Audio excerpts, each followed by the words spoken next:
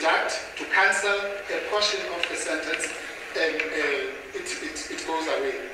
That's why Mr. Ngcukaitobi was constrained in the end when asked the pointed question, okay, this sentence, whichever one we are talking about, when does it expire?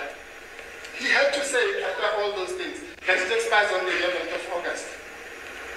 Now, that means we have a situation where we have a sentence that expired on the 11th of August, but after 3 months, but it's a 15-month sentence. What is that? If it's either it was reduced, cancelled and extinguished and reduced to what? Which really was the question Justice Kuti was asking.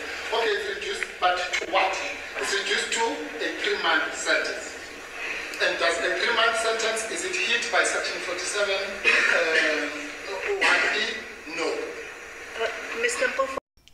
That is how Advocate Dali Mpofu, the top advocate in the country, he beat Ngcukaitobi on a debate about including Jacob Zuma into the MK candidate list for the upcoming general elections.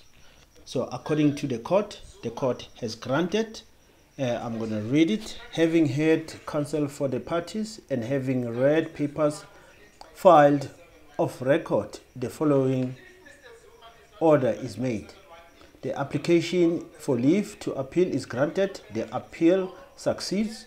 The decision of the Electoral Commission of 28 March 2024, in terms of which the Electoral Commission upheld Dr. Matsopola's objection to the second applicant's candidacy, that is Mr. Zuma, is set aside and substituted with the following. The objection is hereby dismissed. No order is made as to cost. So it is signed, as you can see there. So Mr. Zuma is the president of the MK and can lead this country again according to all the rules and regulations. Another victory, another dollar, another rand for the MK, another vote. Please don't forget to like, subscribe, and thank you for watching. Cheers.